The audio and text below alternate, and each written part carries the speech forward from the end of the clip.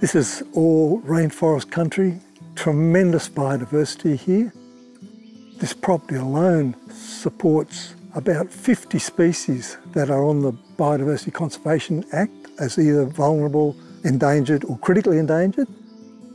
We've been working very hard over the last 10 years or so to restore the bush and re-establish a solid corridor of native vegetation. We just felt indestructible up here. We were just going to have rainforest from one end to the other. But the serious fires of 2019 have changed all that. And now we have what the effects of these La Niñas. The rainfall we received this year was just extraordinary. 13 landslips on this property alone. You know, you've got a landslip, there's 100-year-old trees which we don't even know where they've gone. Forests have been wiped out and you've got all this bare soil and rock. What's a bit trickier to see is what's germinating.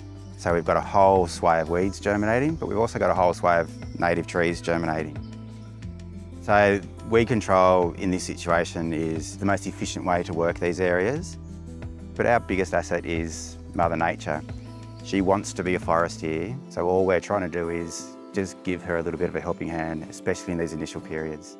This is a fantastic project and local land services have come to the party quickly. You know, there's that rapid response which is so important. We're following up work that was done in the last days of Catchment Management Authority, which included 7 hectares of lantana, which is now a rainforest. The work that's been going on over the last 10, 15 years, as well as building community capacity, even more importantly, has built community will. So having people like LLS come along, providing opportunities for people who wouldn't have that opportunity otherwise, it all adds to the whole greater project. We are in the headwaters of the very flood that took out Lismore and all those other communities downstream. The creeks are lined with lowland subtropical rainforest, which is an endangered ecological community. The main impetus is to encourage the regeneration of the native plants, and if there are weeds competing with that regeneration, that process can't work effectively. If we can deal with weeds here, it means that there's much less weed-infested material going down the creeks to other parts of the whole catchment. And the fact that we have this funding from LLS, which will enable that to happen, it's just going to work out as an excellent outcome in terms of stopping a problem.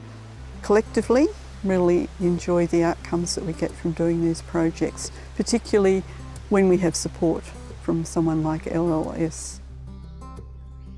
What we've been able to do here is provide some investments. So we were assisting them to recover from the bushfire, and now we found some extra funds and we're assisting them to recover from the floods, because that is now their #1 focus, and the whole landscape has changed, and now we have to work out how on earth we're going to assist the landscape to recover from this new disaster. So it's the local experts coming up with the solutions to problems that we have never faced before, and it's that collaboration that we're really pleased to be funding, and we're pretty certain that we're going to get the best chance of a good result. It's the landholders, the contractors, community bodies and funding bodies are all working intimately together. I just love seeing the native animals hopping around in countryside that was just solid weeds. This valley, now there's lyrebirds hopping around in there, bandicoots, little wallabies that weren't able to use that ground before. So that is so inspiring and I love it.